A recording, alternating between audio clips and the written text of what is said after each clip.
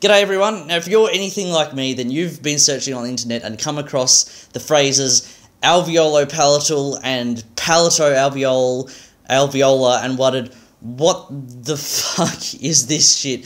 How these are the same two words in a different order?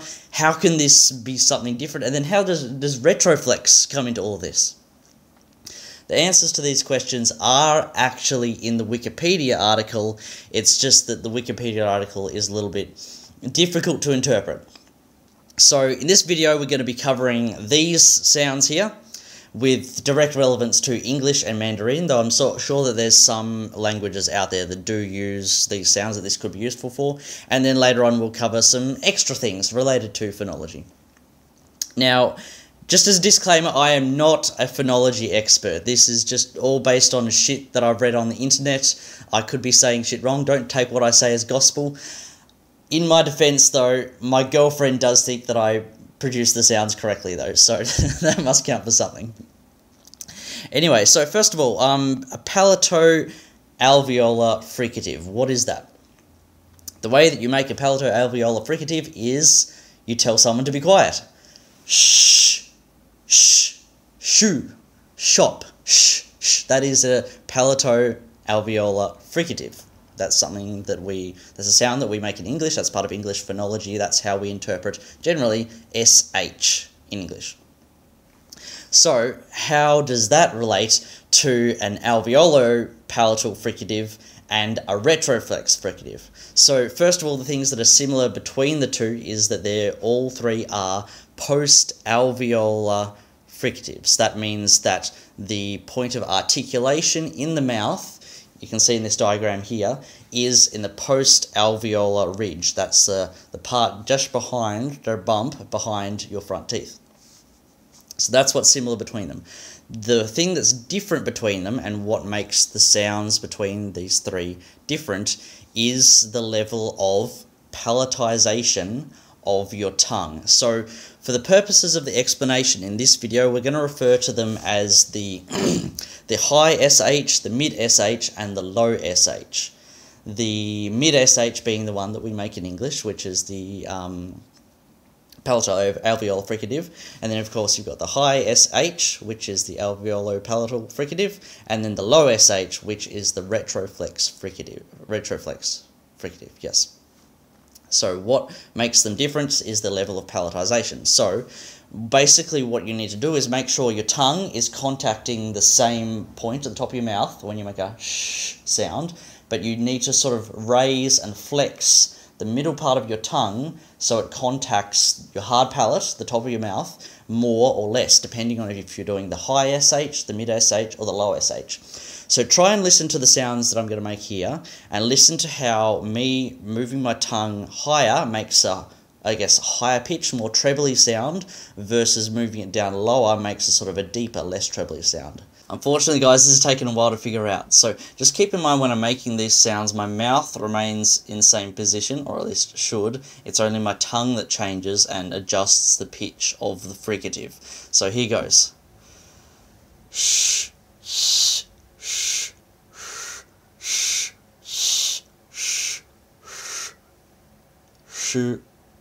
shh, shh, shh, shh, shh, shh, shh, shh. So those are the three post-alveolar fricatives with differing levels of palatization changing the sound. So basically in Mandarin you have the high SH, sh, which is represented by the symbol X. That's the Pinyin symbol for the alveolo palatal fricative. Sh, for example, sh, sh, that is alveolo palatal fricative. And so then that's what's present in Mandarin. Then we've got the mid SH, sh, as in shoe, that's what we make in English. And then we've got the retroflex fricative, which in Mandarin is represented by SH, keeping in mind that this is a different SH to the SH in English. Shoe, shoe, shoe, shoe, shoe, shoe, shoe. So those are the three post-alveolar fricatives. It makes much sense when you try and think of it as low, mid, and high. So this mid low and high SH is quite relevant when we jump into now learning about the Affricates. So I'm just going to prefix this by saying that when we're talking about the Affricates, we're always talking about voiceless Affricates, except for a very special situation in English, which we'll get onto later. We'll talk about voicelessness a bit later. Let's first talk about the aspirated Affricates. So, the voiceless, aspirated, palato-alveolar affricate is ch, cheese, chicken, ch, ch in English, which we're going to call in this situation the mid-ch. That is a palato-alveolar affricate that's aspirated palato-alveolar affricate. And so, like with the fricatives we were talking about earlier, we have, in the comparison between English and Mandarin, we have the mid-ch, high ch, and low ch with the same tongue positions as with the fricatives. So, compare these fricatives and then with the affricates. So, sh, sh, sh, sh, sh. So those are the fricatives. Now let's try the affricates. Ch, ch, ch, ch, ch, ch, ch, ch. Same sort of situation. Your level of palatization of the tongue is changing the pitch of the affricate. Keeping in mind that these are aspirated affricates. So what does aspirated mean? Aspirated means that you're making a burst of air with your mouth when you're making the sound. So let me make it very exaggerated so you understand what I mean. Cheese. Let's try some other consonants. Kid. Top. Those are all examples of aspirated consonants because you're blowing air out of your mouth when you make those sounds. So, that effectively explains those aspirated affricates. It's exactly the same as the English CH, you're just changing the level of palatization of your tongue. Ch, ch, ch, ch, ch, ch, ch, ch. So for an English speaker, learning these Mandarin sounds, those were all relatively easy in terms of the amount that the sound is distanced from English, in that you only need one change in order to get from the English sound that we're very familiar with into these Mandarin sounds that we're not used to making. Where it gets a little bit tricky is when you jump into the unaspirated affricates. So this is where we have this little special situation where in English we have this affricate that is unaspirated, but it's voiced. In this table here, this is the only voiced sound. Now, what does voiced mean? Voiced means it has your voice behind it. As a quick example, the difference between an S and a Z sound in English is voicedness. So compare this. The difference between an S and a Z sound in English is the S is unvoiced, and the Z sound is voiced. Zzz, it has a voice behind it. So this particular sound here is the English J, as in jam, juice. And it's 2 steps distanced from the other unaspirated affricates that you find in Mandarin, which are represented by the letters J and ZH, in that not only do you have to use a different tongue position, but you also have to make a consonant sound that is both unaspirated and unvoiced. So let's explain that. Let's get into a little bit more detail on that. Unaspirated and unvoiced. Now, if you look at the consonant sounds in English, you can loosely categorize some of them into what's called Fortis and lenis consonants. Now, the Fortis consonants in English are aspirated and unvoiced. The lenis consonants are unaspirated but voiced. So those are the 2 combinations that we're used to making when we make consonant sounds in English. Now, to make a sound that is a combination of those that we're not used to, that is unaspirated and unvoiced, is a little bit difficult to make.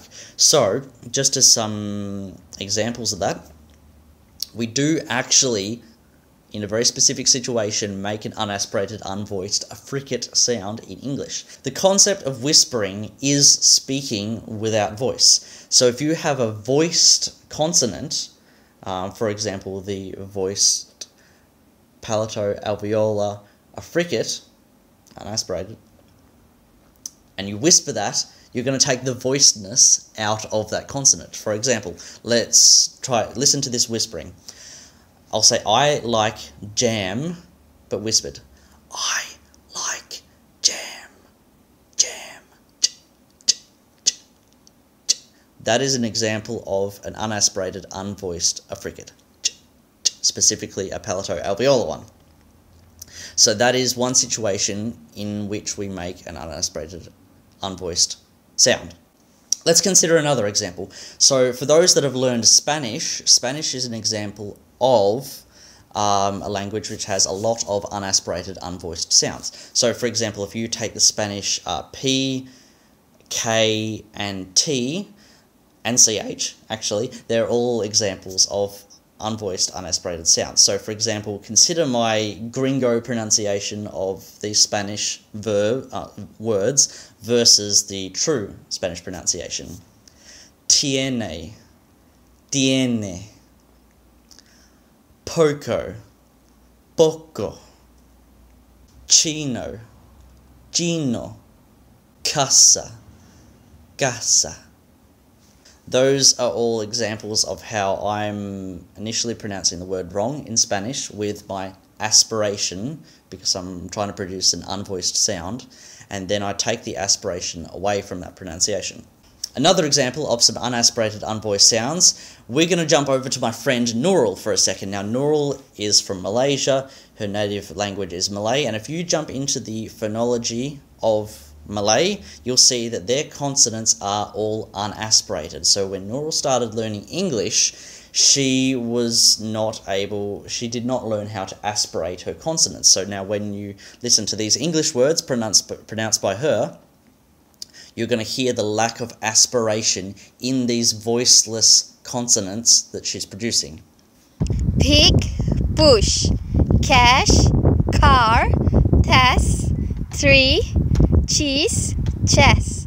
So those are all examples of unaspirated, voiceless consonants. So to get a little bit more practice, which this definitely helps out in order to actually make the sounds, it's helpful to make use of an IPA soundboard. There's a couple online, and what it's helpful to do is use these soundboards to practice the difference between a voiceless and a voiced affricate, or any consonant for that matter. So let's try these affricates now. Cha, a cha, ja, a ja, cha, a cha, ja, a ja. Ja, a ja, ja, a ja. In this situation, all these sounds on the soundboard are unaspirated. Aspiration is sort of an extra effect you can put onto a consonant, so in this soundboard everything will be unaspirated that you hear. So let's take what we've learned here to go from producing a voiced unaspirated affricate, like that in English, into producing a voiceless unaspirated affricate. So let's have a go at this. Ju, chu, ji, chi, ju, chu, ju, chu, ju, chu. I believe I took the aspiration out of those affricates, and those should all be voiceless affricates too. And if I made the sounds correctly, it should sound a little bit like our guest native Mandarin speaker, who will be able to demonstrate for us what these sounds actually should sound like. Plus, she's going to cover all the sounds that we were practicing before. So let's have a listen to that. Xu, sh, shu, ts, chu, ch, chu, ch, zhu, ts, ju. Cool, so that's all the main learning done for today. So I'm going to finish this video off now with a few phonology-related stories that sort of tie into what we've been talking about today. So, first of all, when a native Mandarin speaker is learning English and they're trying to make, trying to say English words, when a Mandarin speaker tries to make a palato-alveolar fricative, or at least when they hear that sound being made in an English word like shoe, what they'll actually do, because they're not practiced at making a palato-alveolar consonant, is they'll actually produce a retroflex sound. So when a Mandarin speaker says shoe, they'll actually say shoe. They'll incorrectly make a retroflex sound when trying to produce this English sound. And interestingly, when you ask a Mandarin speaker to make a sh sound, like to quiet someone, shh, they cannot make the palato-alveolar fricative, because that's not what they're practiced at doing. For some reason, instead of making a retroflex fricative, they'll make an alveolo-palatal fricative. Shh, shh, shh. Now, another story related to consonants, this time in the context of Spanish. I was in Mexico for a short time, and when I was there in the workplace, a guy asked me for my YouTube channel. My YouTube channel being MP3 Robbo. And I tried to spell out my YouTube channel name. And so, watch what I was saying versus what he was writing down, because he was writing it down on a notepad. P3ROPPO. And I'm like, hold up. You just wrote down P's, but I was just saying B's. What are you doing? What had actually happened was I was not practiced in differentiating between voiced and voiceless unaspirated consonants, which is the case in Spanish where you've got P and B. In both cases, unaspirated, as opposed to the English P and B, where the P is aspirated, so it's easier to distinguish for a native English speaker like myself. So I, in this situation, was not able to produce this voiced unaspirated sound as a contrast to the voiceless unaspirated sound. In this case, it was a stop. And I couldn't make the right sound, so I had to actually take his notepad and pencil off of him and write down my channel name for him, because I could not make the sounds in that situation. I just hadn't had the practice. So that was very interesting. So that's pretty much it. Like I said, I'm not a phonology expert, but this is the sort of stuff that I've come across. The other sounds to consider in Mandarin that are a little bit different to what you're used to in English are the aspirated and unaspirated, unvoiced alveolar affricates, which are represented in Mandarin by Z and C. Now those are kind of like ts, ts. It's like TS, cats, like you're saying the word cats, but except the difference is that I think your tongue is dentalized. Ts, ts, ts, ts, ts. I'm not very practiced at making those, but we'll ask Letty to jump over and make those sounds for us. Zu, zu. And there's a bunch of other sounds in Mandarin that aren't present in English that could use some explanation as well, but the explanation is a little bit more simple than what we've covered here in this video, which I can do at some point in the future if anyone is requesting it, but I'm completely open to any thoughts and opinions on what should be talked about, made a video about next, or maybe you just want to leave your thoughts. So I'm going to end it here. Leave a comment down below, please, on what you think, how you are going in terms of making these sounds, what your thoughts are in terms of Mandarin versus English versus other languages, anything you found out about phonology. It's all interesting. It's all really interesting stuff, so please leave a comment with your thoughts. Other than that, that's pretty much it for today, so I'll see you guys next time.